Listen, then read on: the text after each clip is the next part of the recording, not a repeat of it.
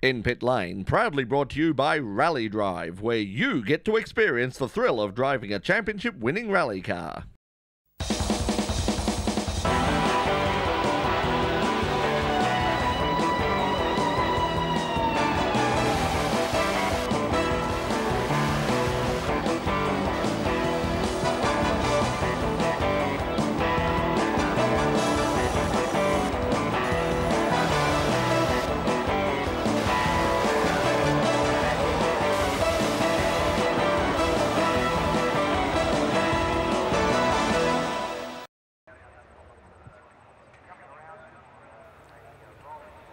The cars are rolling around on the warm-up lap for the final round of the Tasman Revival Series for Formula 5000s here at the Phillip Island Historic Meeting for 2007, and leading them down the Gardner Straight, weaving back and forwards, trying to get plenty of heat into those huge tyres. It's Ian Clements in the Lola T332. Alongside of him will be Peter Dunn from the UK in the March 73A. Then comes Andrew Robson's Lola T332. Another visitor from the UK, Frank Lyons, in a Lola T330. Then comes Tony Richards from New Zealand in a T332.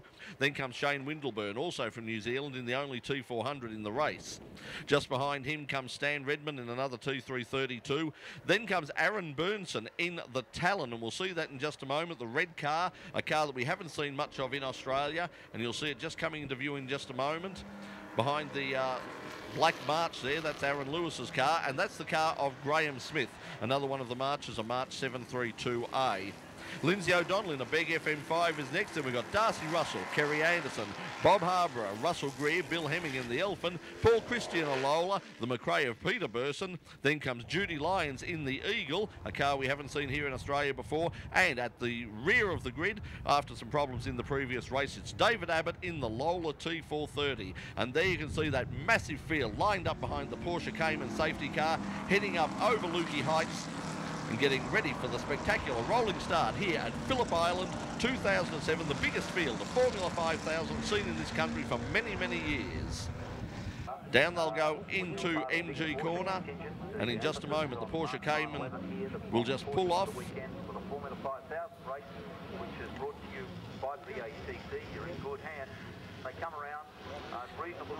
And here they come, past the safety car. Ian Clements on pole position, then comes Peter Dunn. You can see the car of Frank Lyons in there, the red and white car without the airbox. Some of the cars have lost the airbox over the weekend for one reason or another. But as we can see them come down, they take the green flag and they're away. And as they head down to Doohan Corner for the first time, it looks like it's the pole sitter, Ian Clements, who's got the start. As they come through Doohan Corner, it's Clements from Dunn. Then in third place, it's Lyons, who's moved into third place ahead of Robson, the local, as the field files through Doohan Corner and into Southern Loop for the first time. Out of the loop, and it's still Clements. He's in front of Dunn at the moment. So you've got the New Zealander from the Englishman. Back in third place, Frank Lyons, another one of the English visitors, ahead of the first of the locals, and that's Andrew Robson. Through Honda Corner they go and head up towards Siberia. Now Robson has moved past Lyons into third place, so we've got Clements in the lead now. There you can see Dunn's car, Robson. We can see Aaron Lewis has made a good start there in the Manish A50. Bob Harborough back there a little bit as well, some of the older cars. David Abbott you can see there going through. So David Abbott coming from the rear of the grid, and he'll be one to watch. Clements still in front, however. Dunn is right behind, though, as they go around the hay shed and up to Lukey Heights for the first time. A wide line there, very unusual line there from Dunn. But as they head down into MG corner for the first time, it's Clements still in the lead. 5 litres of stock block Chev, fuel injected, putting out over 500 horsepower. And you've got Clements coming onto the main straight once again, a very quick part of the circuit. Then you can see Robson. There's Lyon going around there.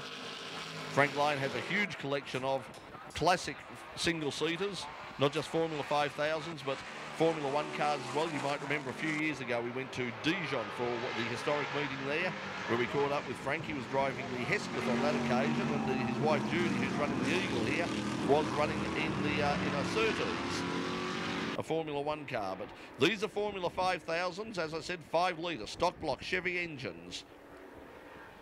Very fast, light, very unpredictable, and the biggest field of these we've seen in a long, long time. And you can see Dunn is now closing right up on Clements as they go through the Honda corner. Dunn throws it sideways, loses a little bit of ground to Clements, but he's right on the back of Clements now. So this is a great performance by Dunn in the March. As I said, a car we didn't see a lot of here in Australia. And one thing with the March is they all seem to have different configurations, different bodywork. Of course, probably the most famous we saw in the country was John Cannon's car, which won a round of the Stuyvesant Series at Sandown, falling to pieces, and it had the Formula One style bodywork on it, with the big shovel nose and the side radiators. But this is another modification, and it's going very quickly in the hands of our visitor, Peter Dunn from the UK. Lots of international guests here for the weekend here at the Phillip Island Historic, now widely regarded as one of the best historic meetings in the world. I think we had about 25, 30 cars from overseas, quite possibly more for this year. Usually held the week before the Australian Formula One Grand Prix at Albert Park. So if you're overseas, if you've got an historic car and you would like to make a big week of it, it's worth getting here early, a week before the Grand Prix. Head down to Phillip Island and have an absolute great weekend. It's one of the great weekends of international motorsport, that's for sure. 3 Formula 5000s in a row. Lola, March, and then another Lola. That's Andrew Robson, the first of the local drivers. Andrew, of course, was the only man who's been able to beat Clements in local conditions so far. Had a win at Sandown before having some problems. Certainly the fastest of the locals. Unfortunately, not a huge turnout among the Australians. And New Zealand is certainly carrying the flag for Formula 5000 racing right around the world. And there you can see the car. Oh, there's Shane Windelburn up front. He's gone off in the T400. Shane Windelburn in that T400, that's the ex-Durex car, formerly sponsored by Durex condoms. Created a massive storm in the UK. And there's Darcy Russell, who we normally see behind the wheel of the big Dodge Viper in sports car racing here in Australia. Darcy back behind the wheel of his T330. That's the Beg FM5 there of Lindsay O'Donnell, a car very famous in New Zealand. We didn't see a lot of it here in Australia, so it's great to catch up with that. And car number 23 going round, that's Tony Richards in his Lola T332. Immaculately turned out car. Back with our leader going down into Doohan Corner. It's Clements once again. Peter Dunn is still on his tail, however. They seem to have shaken Robson just a little bit. And he in turn has managed to get out a break on the car of Frank Lyons.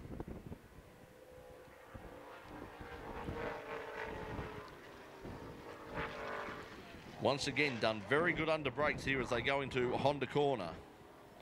He gets right up on the tail now, and that's a better line by Dunn. And he's closed right up on Clements once again. So this race certainly isn't over. Clements is still in front, but Dunn is right behind now and doing a great job. They head out of Siberia and down towards the hay shed. And there's the car of Judy Lyons. That's the Eagle, a car that we really haven't seen much of in Australia. So interesting to see that. And here's the battle between Darcy Russell, and he's been caught now by David Abbott in the Lola T430. That's the ex-Alfredo Costanzo Warwick Brown car. And behind him is car number 8. That's one of the earlier model Lolas, the T142 of Kerry Anderson. So we've got cars from the late 60s right through to the late 70s. And there's the Talon there of Aaron Burson, and he's dicing with Smith in the March as they go down the Gardner Straight once again. The Talon, as we've said before, based on the basic design of the McRae GM2, and a car that was driven by Chris Amon, the former Formula One star from New Zealand, the ex-Works Ferrari driver, probably the last car that Chris drove in any sort of anger. That's an ex-Chaparral Lola there for Robson.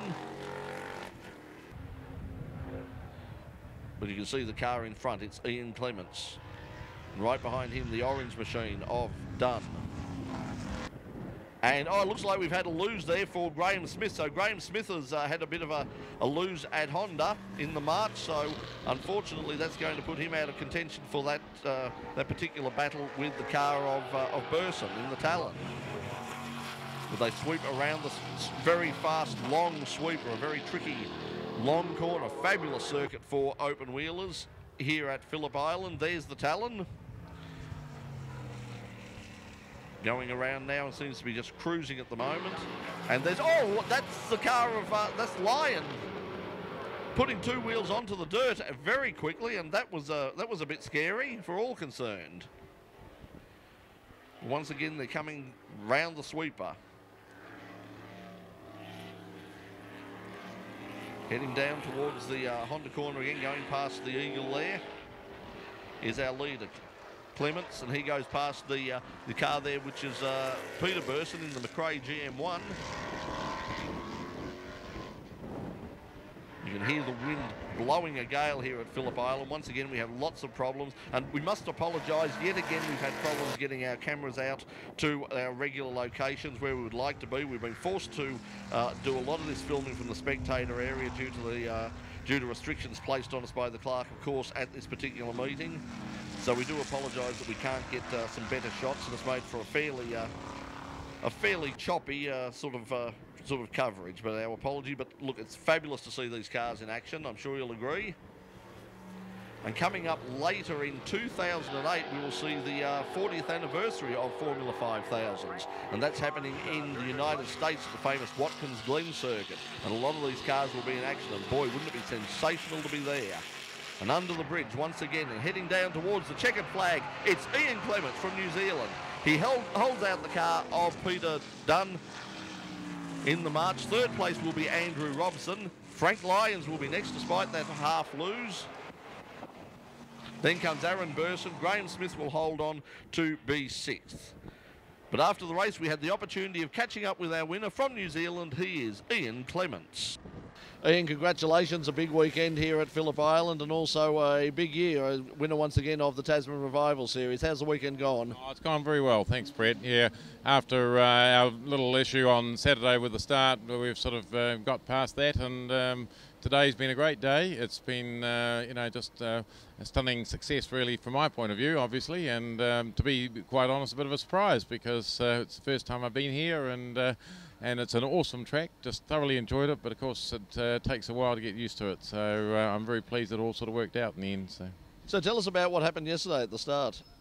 There was a little bit of confusion in the sense that Andrew Robson and myself had a certain expectation that didn't actually work out in that sense, and obviously because of that confusion, some people believed there was a start and some people didn't, myself included, and the reality of the situation was that I never sort of basically got up to race speed at the right moment, but anyway, it was one of those things. We put it behind us, and today worked a treat.